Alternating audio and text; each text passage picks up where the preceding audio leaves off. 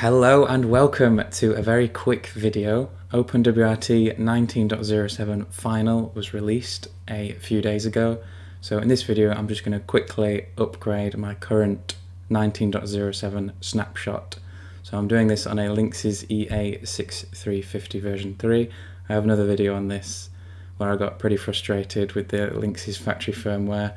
Feel free to watch that if you want.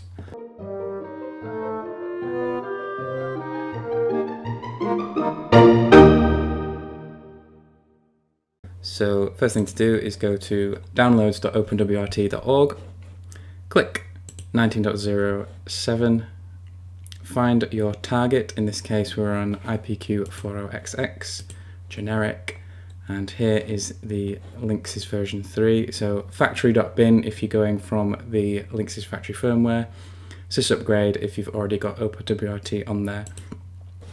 So let's save that. Jump over to our router, go to system at the top and backup and flash firmware. Now from memory I think this page looks a little bit different from version 18, but it doesn't matter.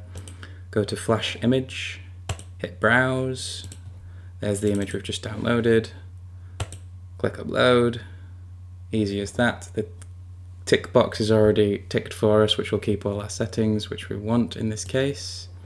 We're just going to copy the SHA-256 hash, just like that.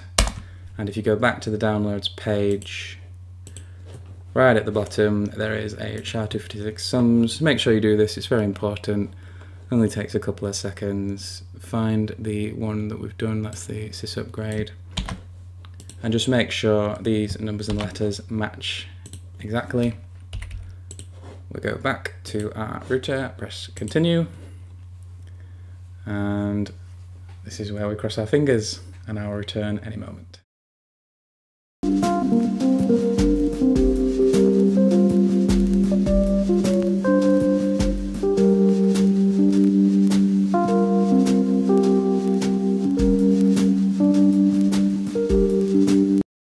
Okay, that's loaded the web interface relatively quickly. Let's just log back in.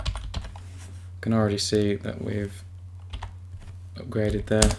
Here we are on 19.07 branch, and if we go to somewhere like network, firewall, you can see everything as I kept it, so it's remember the settings perfectly fine.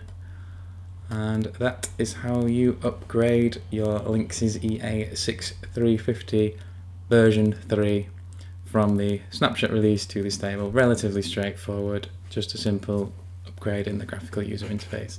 Thank you for watching this video, and I will see you in the future.